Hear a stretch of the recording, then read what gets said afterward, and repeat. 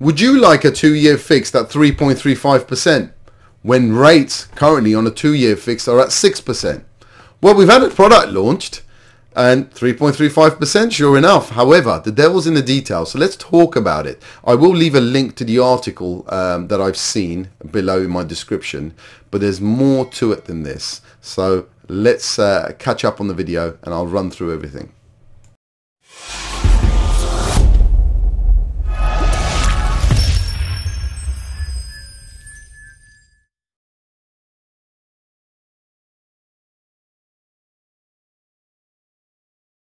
Okay, well, let's get to it straight away. Skipton Building Society have launched this product, 3.35% for existing Skipton customers. Now, that could be basically Skipton members, Building Society members. 40% you need to have deposit or equity, sorry.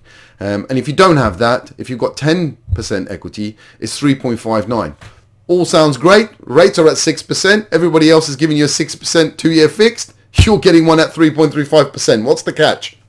Well, the catch is it comes with a 5% lending fee. 5% of the loan amount lending fee. So you're basically loading that on, and that could be 5% for the term of the mortgage. So you're paying interest on that. So it's a very short-term fix, and there are some dangers around that, and we're going to talk about it. Right. Firstly, let's talk about Skipton. Skipton is the same building society that a couple of months ago launched 100% mortgage. Remember that? Remember that frenzy? Every Tom, Dick and Harry mortgage broker and estate agent did a video on it, including me.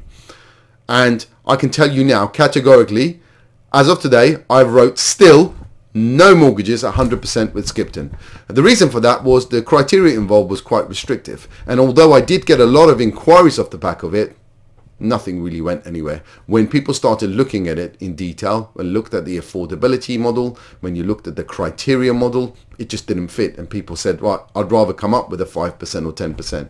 So it's a lot of PR, and they've done quite well over this over the years in regards to putting press releases out there and doing product launches.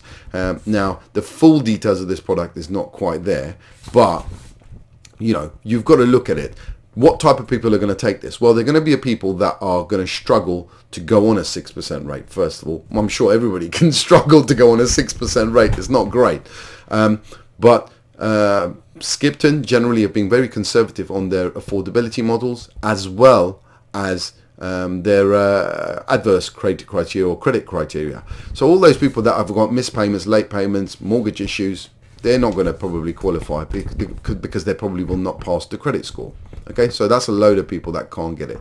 And I think, you know, the problem with this high fee model, it comes from the buy-to-let sector. And now I've done many videos on buy-to-let and the fee models and why it's happened. But generally what you've got right now in the buy-to-let sector is fees anywhere from 1, 2, 3, 4, 5, 6, 7% of the loan amount for the pleasure of the lenders giving you that money and then taking that money back out. So that is a sector that's broken right now, and unfortunately the reasons for that are quite different, because to get a mortgage, a high mortgage in cases, the loan sizes, they need the rates to be lower because they work out the rental calculation based on the lower rate. So they're essentially loading the fee to bring the rate down. Okay, this is a little bit different on the residential side. They're still loading the fee to bring the rate down, but they're trying to do that to make things affordable for the clients.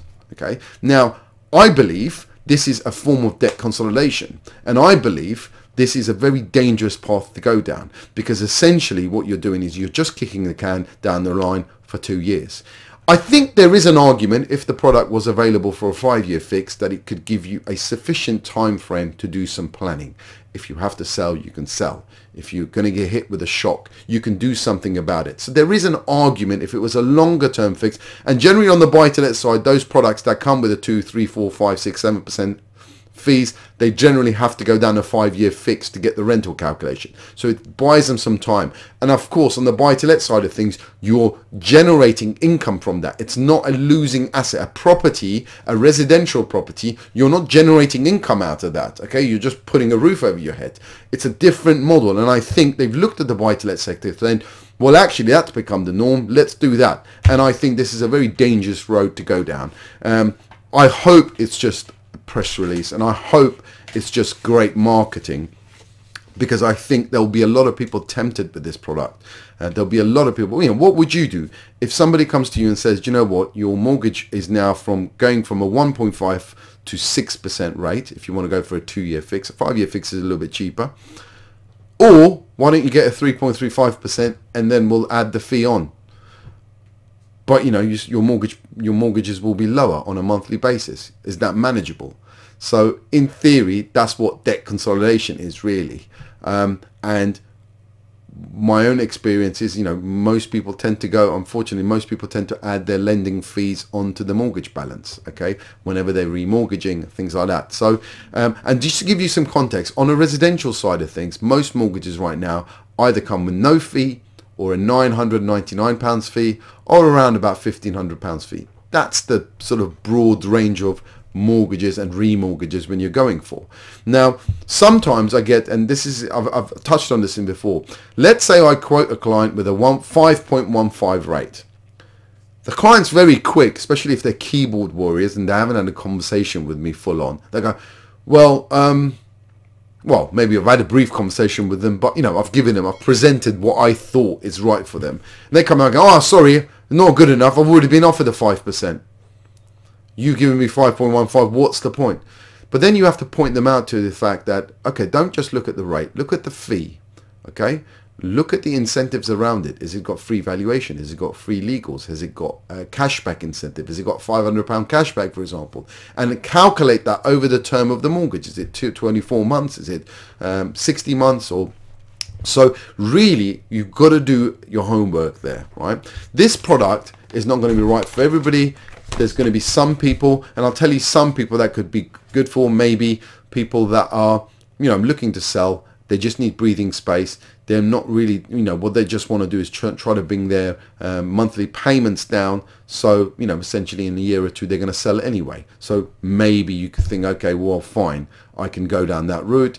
But certainly people that are struggling and just want that relief for a year or two, I think it's a dangerous road to go down, because what you're going to find yourself is a lot of distressed client. That building society is going to find themselves with a lot of issues. Now, I'm sure, just like their 100% mortgages, there will be a lot more around this. And like I said, headline rates is different, but affordability will be looking into it. How they're going to treat affordability, how they're going to treat the credit profile of that client. What are they going to do in regards to signs of distress? So all of those things will be taken into account. The devil's in the details. I'm sure there'll be a lot of videos and articles written about this, but I thought I'll give you my view on such a product. Let me know your thoughts about products like this. At least you can say they're trying to do something different. At least they're trying to give a different route. It's not going to be right for everybody, but yeah, I for one am probably going to stay clear of this unless it's really suited to a client. But let me know what you guys think. I'll catch you on the next one. The content of this video does not constitute giving advice. It's purely for information purposes. All cases should be discussed with a professional mortgage broker.